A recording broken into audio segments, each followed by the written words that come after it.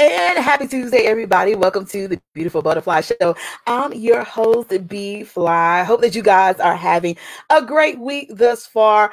Spring is officially here, but it does not feel like that in here in North Carolina. It is like cold of all colds today. So I don't know what Mother Nature is doing, but it is officially spring. So hope that puts most of us in a better mood and spring us into some new and great things. But nevertheless, we are back, you guys. We are back with another incredible segment.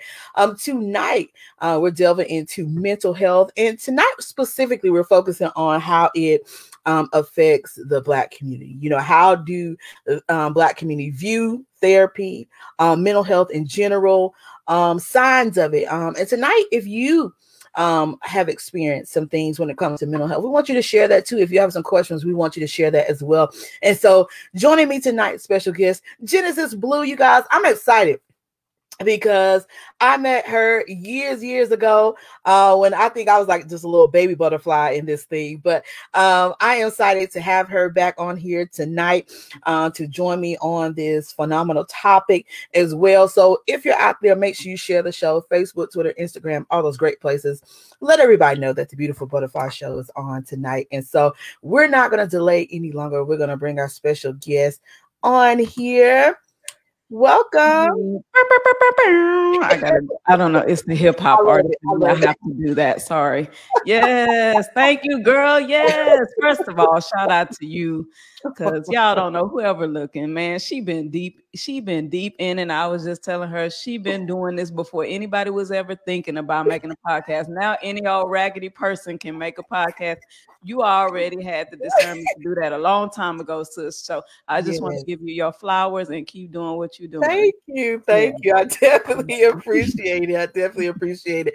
And of course, it's been a while since you've been on the show. And so a lot, of course, has taken place and all those great things. And so before we get into that, for the folks, this may be their first time seeing your face, hearing your voice. Tell us a little bit about who is Genesis Blu. Oh, appreciate you. So I am Genesis Blu. First off, most know me as an MC. I'm a hip hop artist. I've done a lot of really fun things. We could talk about it at a later date. I'm not good at bragging on myself, but I am an MC. You can check out my music on all platforms. Just type in Genesis Blu. But I'm also a licensed professional counselor, which we all know is called a therapist or a psychotherapist. And I do that. I'm also what we call a raptivist. So I like to combine music and activism to help advocate for the community, especially our community. So just so happy to be here today to talk about that. Absolutely. We definitely appreciate you coming on. And so, of course, I guess when I first met you, you were definitely heavy into MCing and getting out here and spreading that positive message around. How did that begin for you? What made you decide, you know what, I got some things I want to say. I want to get out here in the community and share it with my people. What was that inspired that in the beginning? Yeah, great question. So actually, since a little girl, because my grandmother was very much an activist. If you're listening from Houston, she was from the Fofo. That's Acres Home. That's whatever the roughest part of South Carolina is. It's very similar to Acres Home. Okay, that's where she was. And so I spent a lot of time with her, and I saw her like run off gang members. Like she was scared of no one. Wow. She took me to my first march against drugs. She was heavy on the war against drugs. Took me to my first march and protest like when I was a little kid. So I already knew like that was instilled upon me, but then it resurfaced probably when I was 12 years old. I started just writing poetry. So I actually really love poetry and spoken word thing. But then listening to hip hop around that time, I was like, oh, this sounds even better if I put it over a track. So let's do that. So I've been doing that since 12. And it just took off from there. I sat it down for a little while, obviously, to go to college and obtain several degrees. Right. And then I returned to it later on. Yeah, absolutely. And so, seeing your grandmother just get out here, and be that person to stand up against things and be vocal and passionate about it. Do you believe, that has definitely absorbed in you, even into your adulthood? Absolutely. Yeah. 1000%. I would Yeah. not be who I am or where I am if it was not for my grandmother and just Yeah. like actually just awesome Black women in my life. Absolutely. Like awesome Black women overall really, really raised the hell out of me. So yeah. That is awesome. That is awesome. And so, of course, tonight we're talking about mental health. And one of the things that is interesting to me when I was thinking about this topic is that mental health has always existed, right?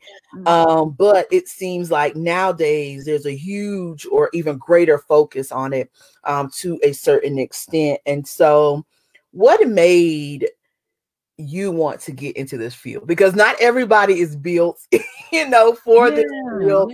And so what inspired you to get into this field specifically? That's a great question. Childhood trauma. At first I was like, when I was a little girl, I want to be a lawyer because I like debating and I'm a nerd. Then experiencing my own trauma. And then in high school, as an elective, you could take an intro to psych class. And I absolutely fell in love. It's really that simple. I was like, oh my God, that's what I want to do. And I'm just one of those people, like, I stick to what I say I'm going to do. But I wanted to do it. So I'm doing it. And I never detracted from that. Yeah, absolutely. And so getting into this, what were your expectations, or did you have any expectations when you came into this field? Expectations, of course, you think you're going to save the whole world. And then you realize that some people don't want to be saved. And that our community specifically, it was, they know they have to do it, but they go kicking and screaming. You know what I'm saying? When I first started in mental health, because I've been in it for a minute, I'm not no new therapist, right? I've been around.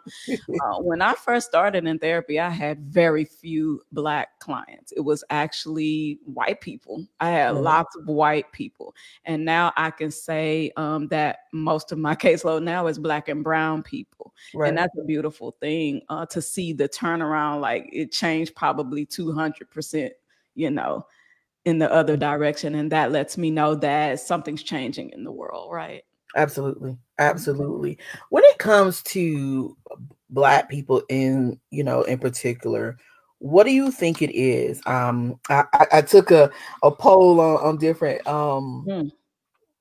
sites, and people gave some insight on what they thought, makes us not want to seek the help. We know that things are going on.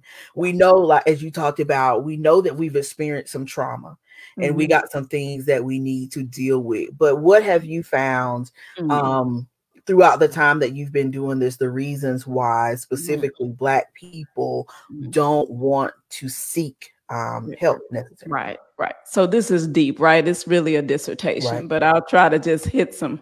It's not no fast answer, but, of course. And we never want to talk about how we are affected as far as back as slavery, but it's very true, right? In slavery, during slavery, we had to hide our pain. And just keep going until we get where we're going, right? And so then we took that into Black homes today, right? And it's just like, oh, something happened to you, don't say anything, just let it go. It'll pass. Like we're really those people where we're like, if we don't talk about it, it doesn't exist, right? And that's just not the case. We're afraid to actually feel pain. Sometimes it's because we see the pain as weakness. Sometimes we're so used to the pain that we're numb to it, right? So we're like, that I expected that would happen because nothing ever goes right for us, right? And so it's like one of those things where you become numb to it. So it's so many things. It's generational trauma. It's the stigma that you're gonna be weak, or guess what? You telling our business, you telling the family's business, or your parents is like, I didn't raise you to be crazy. Why are you crazy? And it's like, yeah, you took some part in that, but we'll get to that another time. It's so many reasons, but it's a generational thing. It's a community thing. It's a cultural thing. But like I said, it's starting to turn around, but it is still ever present. It's for sure present. Absolutely. Because the thing about it is you often hear people make, even light of the situation, or having that crazy uncle or that crazy aunt in their family, you know, who was just known for, you know, telling people off, putting people in their place, and sometimes saying some really harsh stuff, you know, in the midst of that. Or just, you know, they wasn't right. I had an uncle, I was like, this dude is really weird. But come to find out, like, you know, back in the day, they call it shell shock from the military, right? So he wasn't right, but everyone just treated him like he was completely normal. It makes no sense. We knew this dude had mental health issues, but no one acknowledged that. Instead, they made it like, oh, he just weird. Just let him be over there and doing his thing.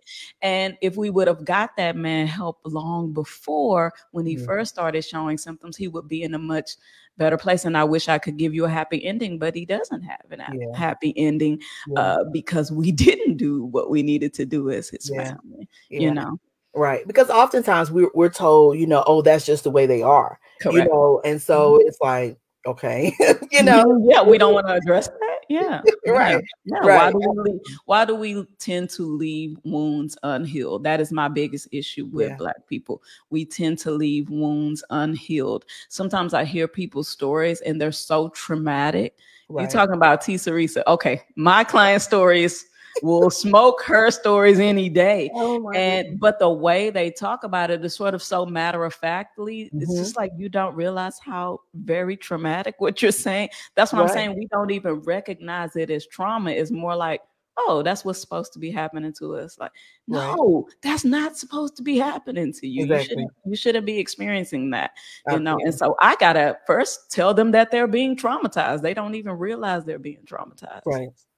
Absolutely. And so for you getting into this, you mentioned, you know, growing up and having your own trauma. And so for you, when was that moment or that time that you said, you know what, I need some help. I need to be able to work through the trauma that I've experienced. That's an excellent question. And I wish I could say it was some deep reason, but I was like, oh, I was in my master's program and I said, I'm going, how can I be a therapist? And I never been. And so our college had free therapy, obviously for students, right? So I just signed up, and my first therapist ever was like an old white man. And it was not a great experience because he was an old white man. We could talk about cultural competence later, but he did not really seem interested in what I had to say. It was very, So, but that's why I originally went. And even though that experience wasn't great with him, I was like, okay, I can do this. I think I just need that with somebody who is more culturally appropriate for me. Yeah, absolutely. When did you know that your trauma was affecting you specifically? In college. College was such a great, you know, these kids today don't want to go to college. College was such a beautiful experience. It was. Like, what you talking about, a butterfly, a cocoon, man? Come on, man. It really took me there. It was in college. And you know why? Because I was so damn angry. I was an angry person, and I never really thought about my anger because my mother was very angry and my grandmother had passed by then, and a couple of other people who were very influential. I dealt with a lot of grief. And so I was angry. I didn't know why. I didn't connect it with the pain and the hurt and the grief. But one time in college, I was known for popping off, like, cause I'm a Zeta, right? So I would like feel very protective of my sorority sisters, and I would always be wanting to fight and cuss people out. And then one day I can remember, and they probably don't even remember this, but it made an impact on me. We were getting ready to go to a function or a party, and they was like, "Hey, Yvette, we're not going to get into no fight today. We just want to have fun." And that moment just made me say, oh my God, that's how you see me. So people don't even sometimes look at how people view you. And I was like, I don't want to be viewed as the angry Black girl who people don't even want to go out with because they're scared you're going to get into a fight. And so that's when I was like, okay, let me go back and trace this anger. And by then I'm learning more and more about mental health in my program. So I was like, oh, this is why I'm angry. I haven't dealt with the grief. And it's weird how we have those moments of that. It just, like you said, it just hits us because for myself, it's so simple, right? It wasn't no crazy moment. It was just a regular day. Absolutely. Because myself, like in college as well, that's when it became before me because a lot of people don't believe it, but I used to be that person. Like if somebody did something, I'm gonna let you know you did something wrong, right? So my friends were like, man, you're not afraid to put somebody in their place. And so it wasn't until like one day, I think I went off on this guy for saying something, and I felt like, man, that was a little harsh, like, do I have to be that? Yeah. I get it. Even for myself, I was like, man, that was kind of harsh. And so I really had to like check myself, in that moment, like, okay, I don't want people thinking like, man, she got a nasty attitude. She's so angry all the time, because like you said, when you get that mirror put up in your own face, and you see like how you behaving or how people view you, it can definitely impact you in the way you proceed forward. Now I could have said, well, the heck with that. This is how I am. Yeah, but that's not who you ultimately want to be, right? That was a different version of you. Yeah, absolutely. And so one of the things I also wanted to delve into, because we talked about generational, and you were talking about how mom was angry and there were some other people that were angry, and so a lot of times we don't realize that falls through the DNA a lot of times, our behavior and our mannerisms. And so in your experience growing up, did you think like, man, my mama was like really angry? Like did you think that? Like, Oh yeah. I knew something wasn't right. But it's funny, the DNA, right? Because when I was in my mother's house, I was like, oh, I'm not gonna, I'm not gonna be like that. Oh, yeah. And then I went off to college, and what did I do? I exhibited the same behavior. And my mom's anger is also because of her grief, if that gives you any more details, right? So again, just the generational effect. So absolutely, we can know it's wrong and still perpetuate the behavior based on what our environment demonstrated to us. I didn't know how else to express grief. When people passed away in our family, you just went to the funeral and nobody ever talked about it again. We got to stop doing it. Y'all stop doing that. We got to talk about the grief. We got to talk about it. Absolutely. Because we see, well, I guess for me now, I see a lot of people, especially my age group, who are dealing with grief in a whole different manner. Because like you said, we used to go to funerals, you go to the repast, you get something to eat, and we're done. And so now you're seeing where people are literally struggling on a day-to-day basis because grandma's gone or mama's gone, or these people who played important roles in their life are gone, and they're struggling daily to get with that, and I see even some of my friends recently who have lost their parents, and it's like that heavy grief of just carrying it, and so oftentimes we the first thing we like to tell people now is like, okay, maybe you should go get some therapy. And so people are like, well, okay, I'll think about it. But then there are people, and I think you mentioned this at the beginning of the show, who don't think anything's wrong. No, no, they're okay. So what I tell people like that is, okay, if the physical and the mental is extremely similar, right? So if you break your arm, what is the first thing that you would do? You would just go see a doctor. You would even go to an ER, because you'd be like, I need to get this fixed now. If you were shot, you would want the ER right away. You would want to go get assistance. Why do we treat our mental health differently, right?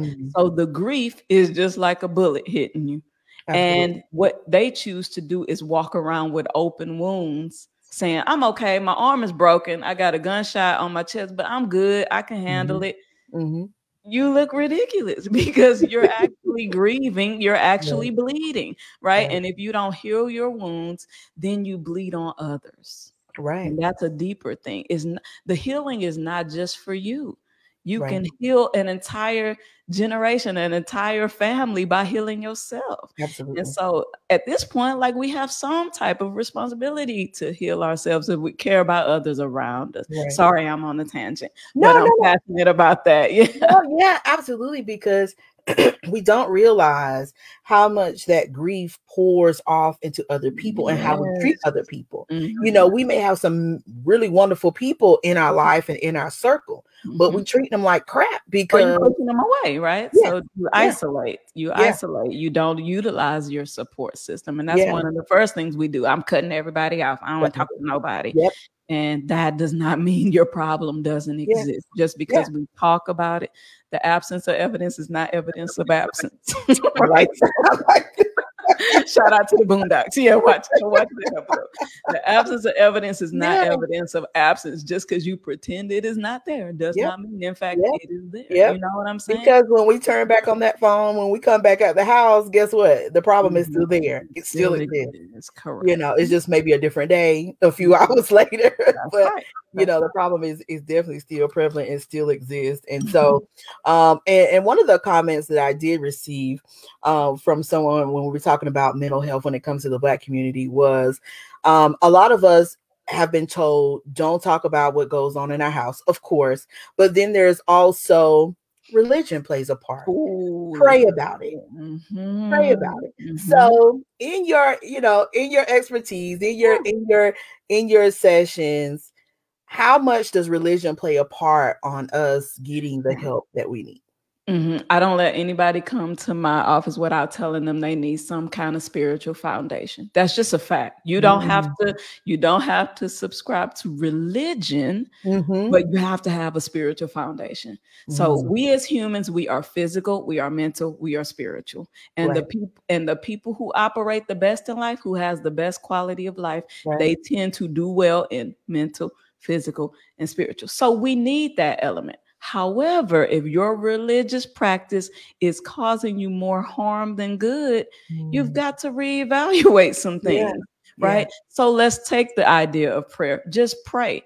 Well, anybody who's, you know, I'm not even deep into religion. I was raised in a Catholic church, a white Catholic church. I'm not even deep into biblical things, but I know one thing they're going to say is you're supposed to pray and also work, right? So it's just like, this is doing the work. And then it's like you praying, but maybe God sent you a therapist. Like, that's what I'm saying. Don't play these games like, oh, if I just pray, no one ever said it was going to be just a random occurrence. You're going to get better. You would have to do the work. You would have to, God gave me a gift. Like what I do is a gift. I was supposed to be doing this. Some people are just getting degrees and trying to make money off of this thing, but this is what I do. I live, breathe, and eat and sleep this, right? And so I know that when somebody comes into my office, that is a spiritual connection. Like I'm here to help them heal. And that is the assignment that is given to me. How can you not see that as spiritual? You know? Yeah, absolutely. And also religion and even, you know, has made people want to harbor the things that they have experienced, you know, because, you know, you've heard about even people taking vows and all type of things that they would never discuss. And so we see now even on social media and the news, people who were athletes, singers, the things that they experienced, you know, on their journey from the people around them. But due to, you know, that environment, they were told we're never to speak of this again, you know, so they've carried, you know, all of that trauma with them all of that time. And so when we look at trauma, what does trauma look like? Because sometimes people don't know, you know, what does trauma look like? Yeah, and that's different for every person, right? So I have to tell people this a lot of times when they don't think their teen is depressed, right? So a teen can be acting out, skipping school, fighting, talking back to their mother, and I will go, oh, he's depressed. He's not depressed. He fine to me. He just got a bad attitude. He just bad. No, that's actually not true. Teenagers, especially boys, a lot of times will demonstrate sadness through anger. Guess why that is? We always demonstrate anger to them. We don't teach them other emotions. We don't let them say, I feel disappointed. I feel hurt. I feel scared. We don't let them say that. So yeah, their answer is going to be anger. So trauma is really how we act out. Trauma is really based on a lot of things, but one being how we saw it growing up, how we survived growing up. So if you learn to survive by isolating and being quiet, and stand to yourself, that's what you're going to do when you experience trauma. Yeah. If you turn into like, I want to fight everybody because I was traumatized, that's what you're going to do. Like, you're basically going to act it out based on what you know that you think it's protecting you, right? So anger is one thing that we use to protect ourselves from hurt, if you think about it, right? Absolutely. And so, yeah, a lot of times you'll see anger, a lot of times you'll see depression, a lot of times you'll see anxiety, right? And so it does look different for every single person. And that's why you should talk to a therapist about it. Absolutely. Why do you believe, because as I mentioned earlier in the show, that mental health has become even more of a focus now in community and just around the world in general? We look at people who may have, committed crimes, and the first thing they say is, oh, they have a mental, they got a mental illness or whatever. And so why do you think there's a heavy focus specifically nowadays when it comes to mental health? It's a conglomeration of a lot of things, right? Mental health is actually a fairly new science comparatively to other sciences. And so that's one thing. It's about the zeitgeist. It's time, it's time. It's mental health's time on the stage. And that coupled with more celebrities, people in power talking about it. Also with, of course, media and people talking about it on social media, the TikToks and things like that, where people realize, oh, I'm not alone. Oh, I'm not the only one feeling this. Oh, it's actually okay to say it aloud. So I think, it's just taken on like wildfire because of just a lot of perfect things happening all at once. Perfect alignment for it to be time for mental health to shine. Absolutely.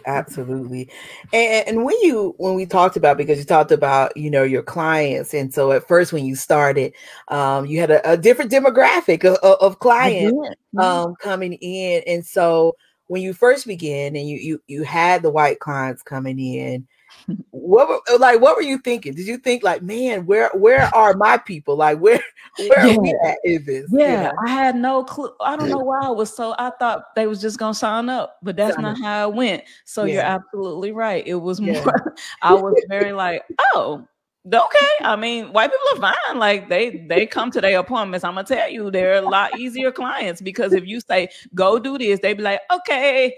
A lot of times they will be more compliant, where us, we got to like, it takes a minute sometimes to get through. But at first I was very shocked. And I think it's only, like I said, because of more and more people talking about it, it gives people permission to say, let me get help. Also, insurance companies started supporting it. I don't know if you know that, but before, like, people were paying out of pocket a lot of times, or guess what? They didn't even know their insurance would pay for it. I still get clients today be like, my insurance will pay for it. Yes. And actually you have an EAP program, which will give you free sessions. Most companies, big companies have that. So it's just like, people didn't even know. So the information age, right, allows you to like get the information. So that's why we're seeing that increase. But it was funny at first. I like, okay, like fine, just whatever. and specifically with your Black clients, when it comes to coming into that session, and talking about the things they have experienced, do you often recognize that first hesitation to, I don't know if I want to share this. I don't know. Absolutely. I love it when I have a client in the first session, they're just telling me things. And then like the fifth session, when they realize I'm really not going to tell their business and I'm really not judging them, they will actually say the thing that they really want to say. Right. Like also I'm gay and I never told anyone that, or also I'm this, and I'll be like, okay, like, it's fine. I don't care, but yes, because, and that just tells you how deep the trauma is for us about self-judgment, right? We tend to judge ourselves very harshly because in our community, you're supposed to be this, you're supposed to be that.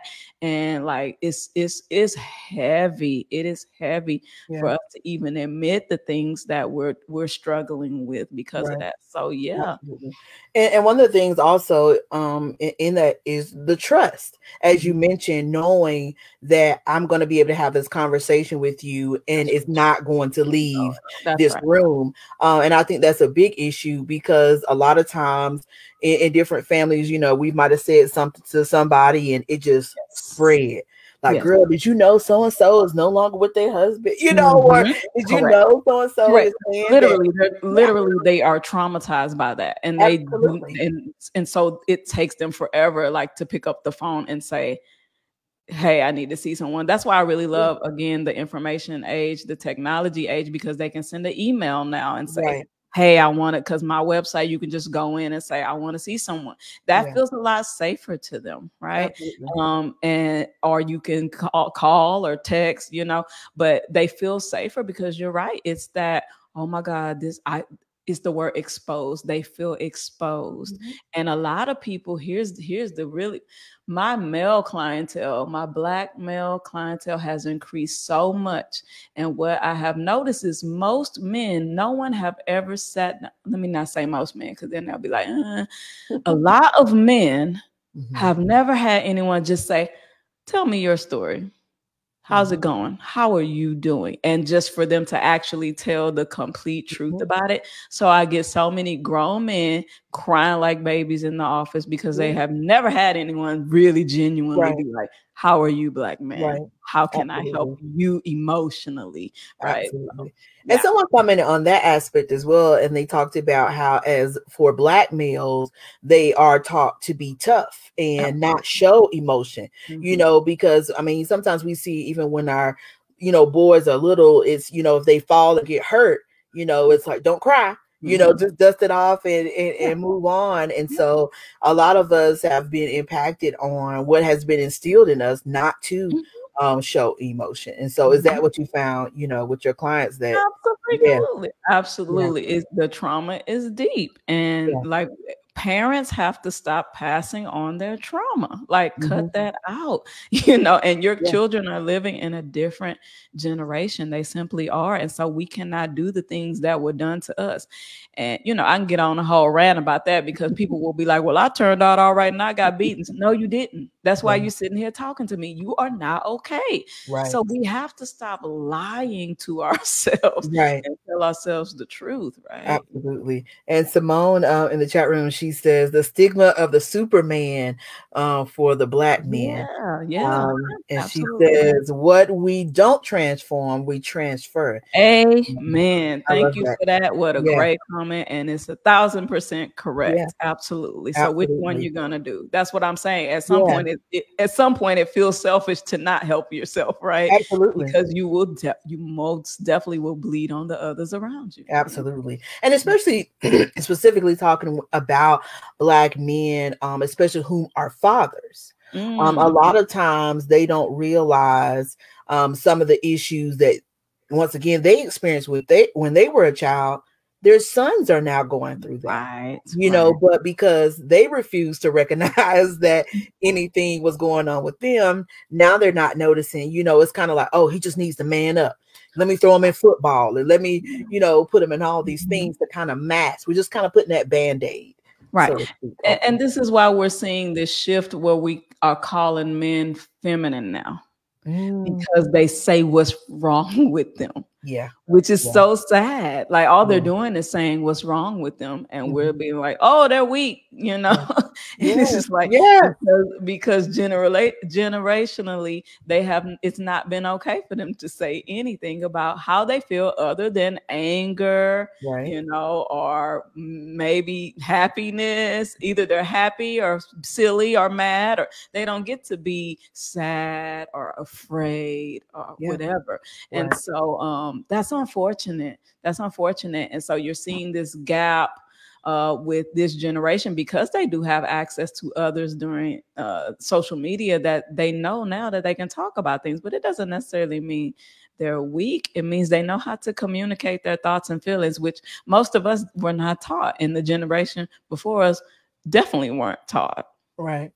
Absolutely. Absolutely. This question comes from Ashley. She says, how do we go about having conversations with our parents, particularly our parents who are much older in age? Their ways their ways and thoughts are much different than what I would have imagined. So a lot of times it's hard having heart-to-heart conversations with them about past trauma. Absolutely. Okay, here's the thing. Go to therapy with them. We can also do family therapy. You can do therapy with anyone you want to. And that therapist is going to help you express exactly what you want to express. But guess what? Therapists are good translators. So they'll help your parents understand it too, right? Because sometimes our delivery just isn't great, or we don't know how to articulate what we're feeling and thinking. It's okay to be like, hey, mom, I want to talk to you about something. Would you join me for a session?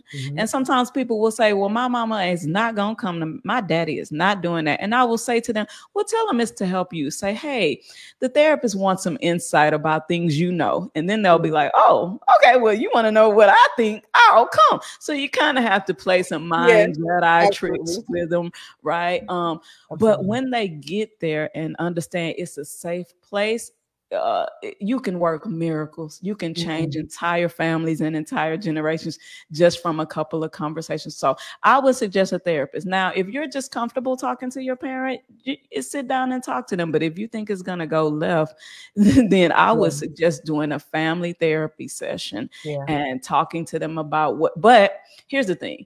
I'm always going to tell people this. Meet people, and I just posted about this the other day. Meet people where they are, not where you want them to be. Right. So we do this thing too, where we want our parents to change instantly just because we're woke. We want them to be woke. And that's not how life works. Right. And so it can take some time, but if they're willing to do the work, I'm willing to work with them. But if they're just dead set on not doing the work, okay, that's a different thing. But you can't expect them to just get it automatically, right? Of course, this comes up a lot, like when people are coming out to their parents and things like that. They'll come along. Many parents, not everyone, many parents will come along if you just give it some time. But sometimes we just want them to snap and change really quickly instead of meeting them where they are and then setting our boundaries around it. So when I say meeting them where they are, that doesn't mean letting them get away with it. It's just like, I'm going to set my boundaries around it and then I'm going to leave it, right? And see where it goes from there.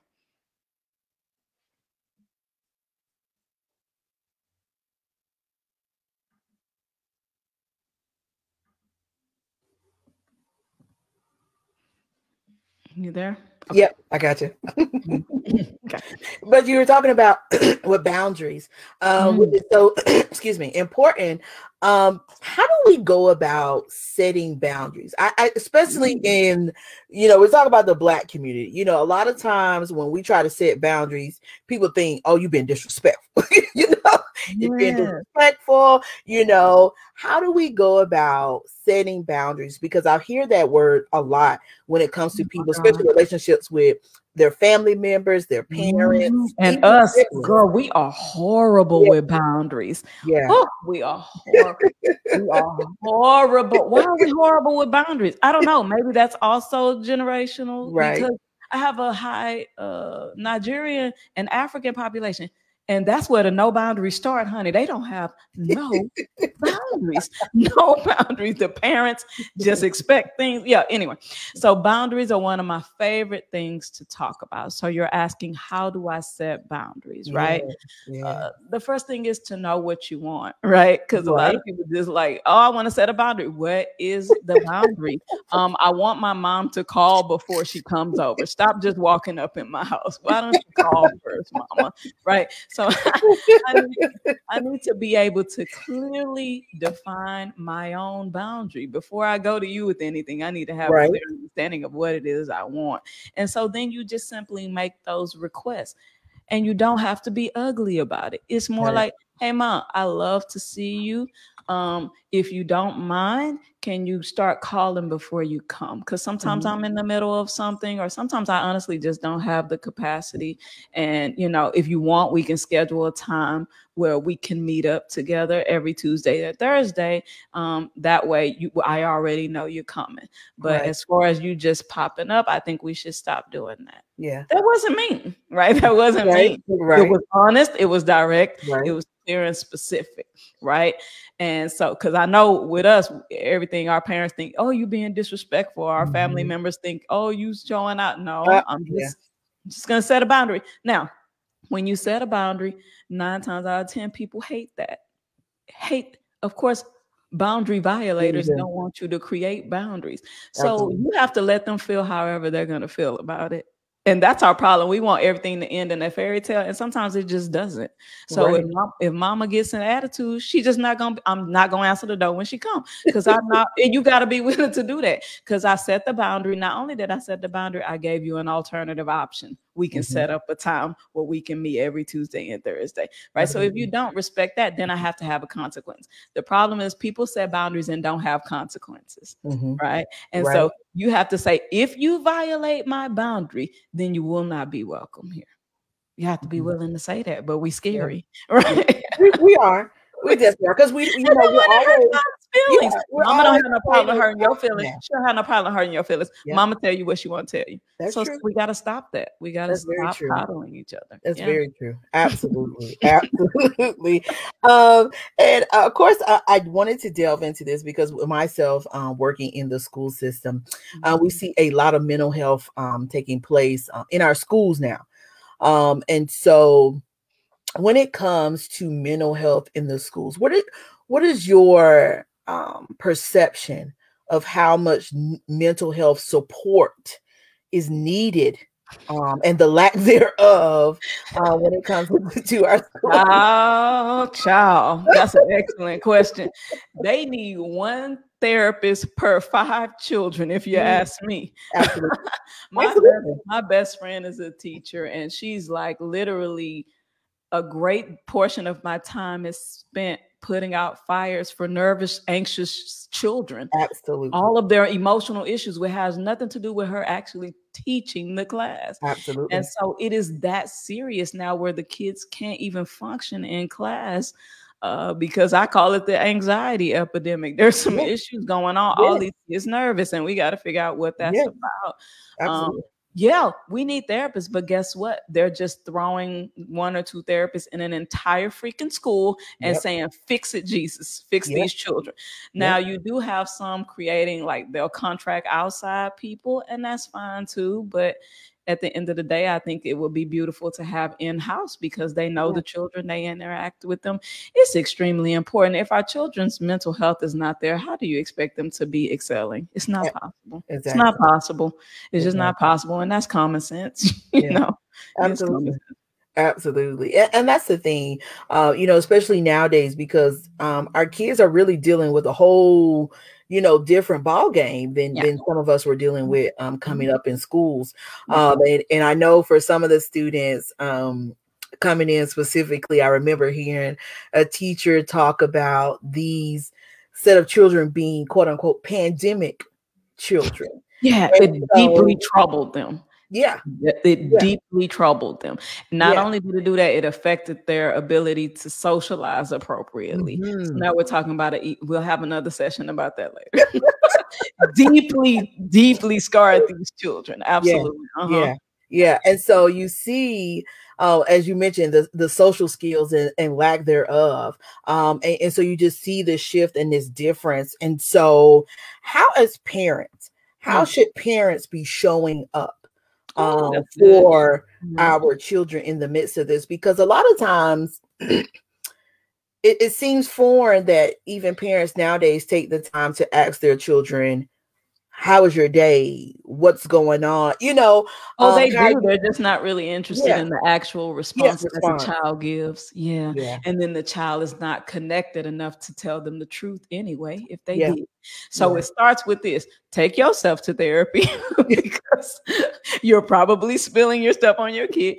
But secondly, create a line of open communication and nurturance. I know that we're very big on discipline in our community, but I promise you, in 2024, it is more powerful to have structure and nurturance. You can't just have discipline. I love discipline. Trust me, I'm super structured. But you cannot have a healthy child in this society without nurturance. That don't mean being soft on them and let them get away with things. That's not what I mean. But do you actually genuinely be like, hey, how are you doing? What's that new song you was listening to the other day? Tell me about that. Versus, oh my God, turn this crap off. I don't know why. I don't even know what that boy's saying. And so what does that tell the kid? You're Yes. not interested in anything I have to Yes. say. You're just interested in judging me and Yeah. disciplining me. I don't want to Absolutely. talk to you. I don't want to Absolutely. talk to you.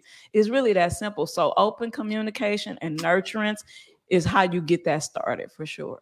Absolutely. Because I myself, I have a 10-year-old Yeah. and who is heavily into anime. And Oh, so, you know, wow. I'm like, oh boy. Yeah, it's not I your don't thing. know. He doesn't have to know that. You just go and say, "Tell me about Naruto and what he do."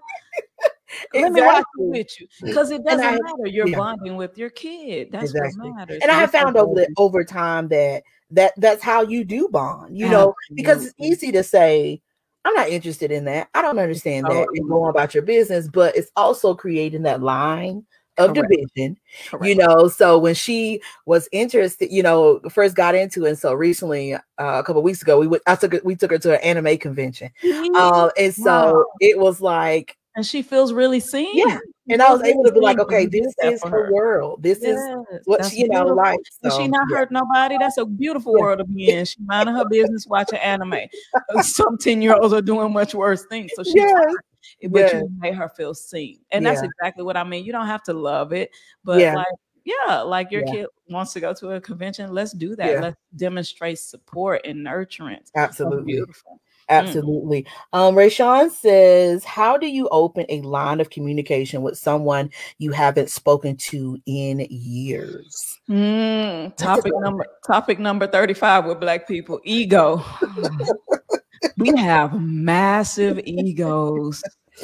Yeah. And that's trauma response, but we'll get into that another time. That's a trauma response. It's not real ego, it's fake ego, right? Right. How do I open the line? You are obviously going to have to reach out to them. You're going to have to reach out to them, and you're going to have to be okay with possibly being rejected. We don't like rejection, right? So we just let that 1 year turn into 2 years and 2 years turn into 3 years, versus me just being open and honest. It's like, hey, you know what? I really miss you. I've been thinking about you. I really hate the way things ended with us. I'm open to reconnecting if you are too. Could we at least start with a conversation? Yeah. And if they don't respond, they don't respond. But the universe rewards you because you did your part, Exactly. right? And so if they want to hold on to hurt and anger, let them hold on to hurt and anger. But you can free yourself. It is so freeing to just do that. You don't lose anything. Right. Thinking that you lose something is ego driven. You get to say, hey, you know what? I'm not the one who let that relationship fail. I tried. I tried. And best case scenario, they say, oh my God, I've been thinking about you too. I'm glad you reached out. You don't have anything to lose by doing it. Right. So we just have to get over that ego and do what we need to do. Absolutely. Yeah. Hope that was helpful. And a lot of times when you reach out, I found to people that you haven't talked to in years, there's a lot of what I call miscommunication and missing dialogue. You know, some people are perceiving a situation that happened one way, you're perceiving it another. And so a lot of times it's just like that miscommunication and misunderstanding. And nobody took that time to say, hey, let's talk about this. Exactly. It was just, you know what? You blocked. I do a lot of relationship counseling, and 99% of these people's issues is assumptions. And like we learn these things as kids that we don't apply. What did they used to say about assuming? Assuming makes an ass out of you. And it's a true statement, because you will make assumptions about people and you can't be more far from the truth. Instead of me opening my mouth and saying, did you slam that door because you had an attitude? I just assume you had an attitude when you could have slammed the door because you was trying to hurry up and get to the restroom. These are real stories, right? These are real things that happen in therapy. Like, so it's just like again, it's the ego, right? And stop making assumptions, open your mouth and talk. But the problem is, guess what? We haven't learned how to communicate. Yeah. Our past generations didn't do a good job of that particular part. Right. And so we have to learn to communicate our thoughts and feelings in a healthy way. Right. Absolutely. And I think that we have to also, what you were speaking about, what generations is specifically with my mom, she comes from a family of nine siblings. Wow. So my question for her is always different little stuff and how she related, you know, with her parents. And so oftentimes, there's not enough time People didn't have enough time to take and sit down, with their children to really discover what was going on. They were too busy trying to get to work, trying to make ends meet, trying to keep the house going. And nowadays, some of us are still in that same. Oh yes, hustle and bustle. Yeah. Nobody has a clue what their kids are doing when they're gone. Yeah. None. So when when we see, little Billy or whoever online making death threats and bomb threats, and mom is saying, "Oh, I had no idea." Meanwhile, he got ammo under his bed. He got all the, he's pulling up all these things on the internet, and it's because we don't take the time to connect and get in tune, with those individuals around us. That's exactly right. We gotta do a better job. And it starts with like being honest. Like, hey, don't just be like, how was your day? Because the kid, I swear, is just gonna give you one or two words. Fine, good, okay. You have to be specific. Like, tell me something funny that happened at school. Did anybody get into a fight? You just got to act like you would with your homie, right? Absolutely. Like, that little girl that you like, what's going on with that? You have to have specific things. Stop being like, you treat your kids like strangers passing in the street. That's what we do to strangers. Hey, what's up? You good? You good? I'm good. Okay. Right. No, we have to converse with them. But here's the thing. We do run out of gas by the end of the day. So it's just like, did we feed them? Good. Did we bathe them? Good. All right. We did the thing. Nobody's hurt. So I'm not bashing parents at all, because I understand that my parents were extremely hard workers, and maybe they just didn't have that left in the tank. But if we know better, we can do better. So now after today, if you watch this, you know better, right? And you can do better. Yeah, absolutely. What at the end of the day, I know that there's this big question that people, what is therapy going to do? What are the benefits of therapy, in your opinion? What are some of those benefits of making that decision to get therapy? Yeah, it could save your life. Let's just be honest. It could save your life. But one thing I really love about it is I now understand the power of people telling their story. Like telling your story without judgment. You're the center of attention. Someone's just listening to you. I did not realize in our community how much that has never, ever happened. So I get a 40-year-old, a 50-year-old, a 70-year-old woman for the first time saying, this is my life experience. And that will forever change you, right? But also, of course, therapy is going to give you tips, tools, techniques, resources, someone to come. I literally have clients who are they're okay now, but they still be like, nope, I want to do my therapy, because they literally be like, when I don't do therapy, stuff goes wrong, and they find a good place to vent, to work through my problems, to come up with ideas, to figure out my future goals. Is not just, I think people think they got to sit around and just talk about sad stuff. Honestly, we're going to do that maybe the first couple of sessions. Then after that, my whole purpose as a therapist is get you to the best quality of life. I cannot spend all my time talking about your past if I'm going to work you towards a better future for you. So it's actually a very empowering thing to have someone sit with you and be like, you know what? I really do want to open that business. Okay, Tommy, let's talk about how we get there and what's stopping you. What's the self-doubt, the worry, the fear, the stuff you would never say to no one else, you can say to that therapist. Absolutely. Yeah. Absolutely. How important, nowadays people talk about having a safe space. They talk about even having a circle, that you can be a part of. How important is it for us to have that safe space and to have that circle of people that, we can share what we're going through? It's that, that exchange between, you and your circle. And just so you guys know, the suicide rate for Black people is getting higher and higher, just to be clear, because we are just holding our pain in and not being able to express that, because maybe we don't think we have a safe place. A safe place is so important. Again, that might save your life. A healthy social support system, so important. Nowadays, it's all these people saying, I don't have no friends, I don't trust people. That is not a flex. Yeah. That is not a flex. How do you think our ancestors made it through slavery? Did they do that? isolating themselves. They did not.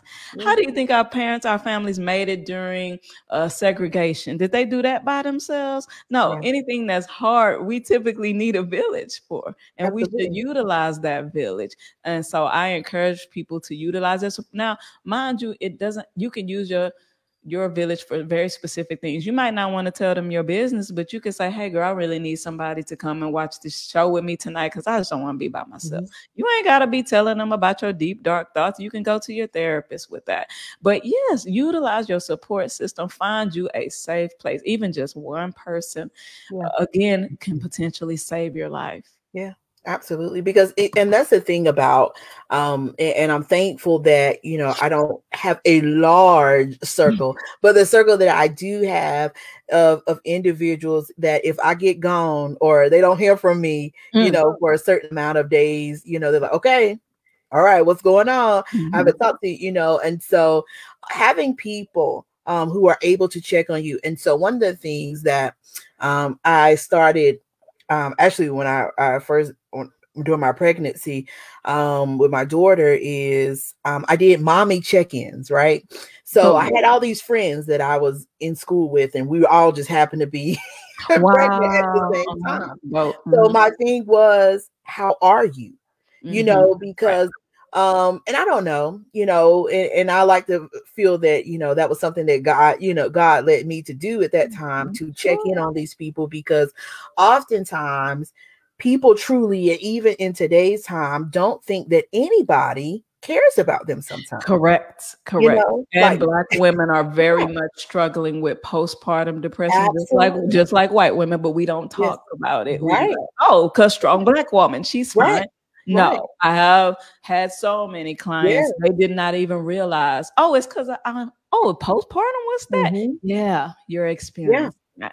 So that's great to have a circle of friends who, number one, can identify with your experience, and number two, can just genuinely check on you. That's a beautiful thing. And like you said, it doesn't always have to be, you know, bad things. It could be, you know, what's going on great this week. You know, what's new for you. So it's changing the dynamic of how things, you know, can be and what it looks like. And so at the end of the day, when we talk about mental health and how it affects the Black community, the lack of resources can be a heavy issue for a lot of people, specifically Black people in their communities. How do we go about tapping into resources when it may be limited in our community? It's extremely limited, especially for Black men. It's very hard. I struggle to have Black male therapists to refer people to, you know, like some people just want to see a dude, and that's fine. Like, but I struggle to have I should have a long list of Black male therapists to refer. I don't even have that. So we definitely need to be nurturing that community a lot more. But I will tell you that the starting place is 2 sites that I really love.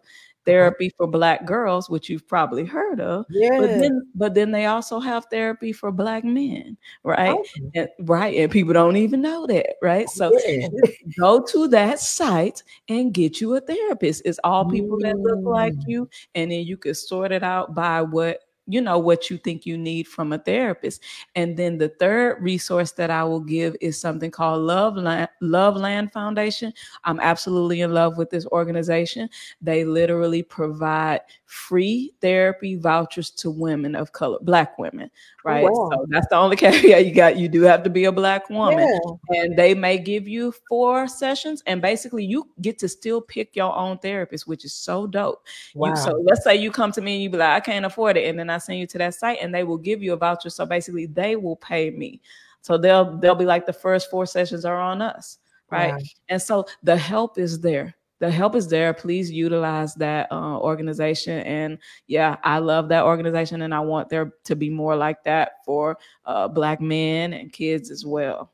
Absolutely. At the end of the day, what do you feel has impacted you to stay in this field? I know you said, this is not just something, because truly we have people out here, they just going and getting a piece of paper and saying, okay, I'm gonna talk to a few people. But for this, this is you through and through. And so what keeps Genesis Blu falling into this? And I mention this because recently, you made a switch in your day-to-day, right? So expound on that a little bit. I quit my corporate job, right? I had a corporate mental health job, which is not very different from regular corporate jobs, unfortunately, where they're not prioritizing the actual mental health, but they're prioritizing how much they can get paid or how what numbers they can get. And then you have people over you who have no experience in mental health trying to tell you what you gonna do. And it's a no for me, dog.